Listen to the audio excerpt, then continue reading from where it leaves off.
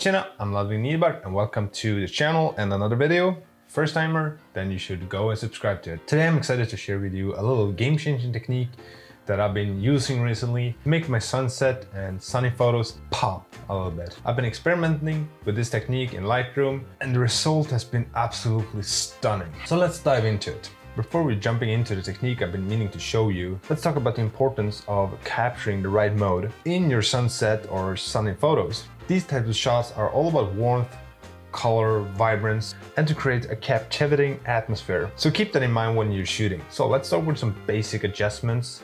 Find a nice preset that enhances the overall look to the photo. Don't be afraid to experiment and find the right balance.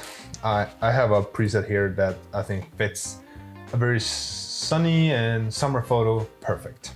It's called Summer Dream.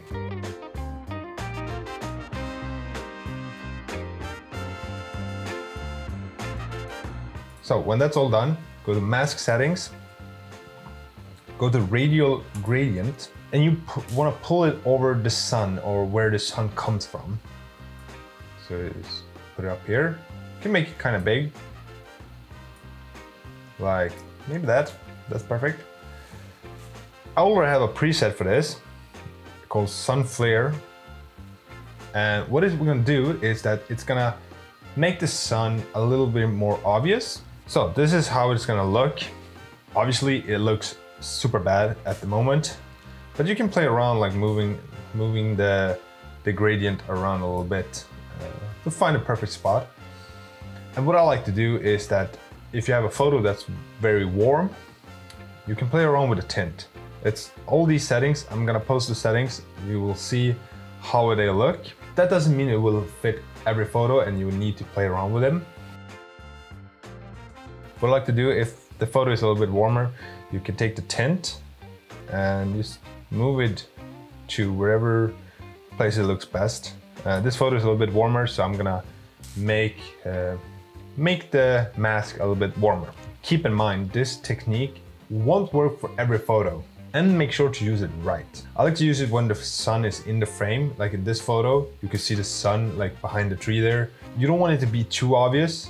So what you can do is that you go to amount and you just pull it down just a little bit, maybe 30 is good.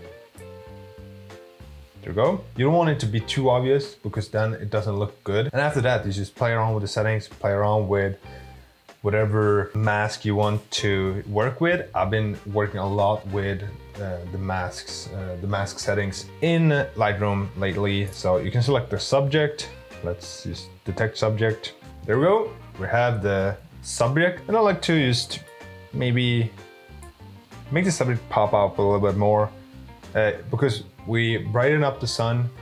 Just make the subject a little bit more outstanding in the frame. There you have it, my friends.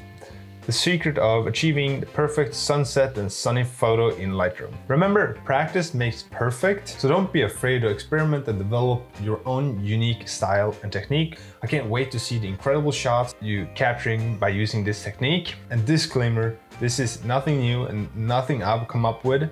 I'm just teaching you what I'm doing. But if you find this video helpful, don't forget to hit that like button, subscribe to the channel so I can see you in the next video. Happy shooting.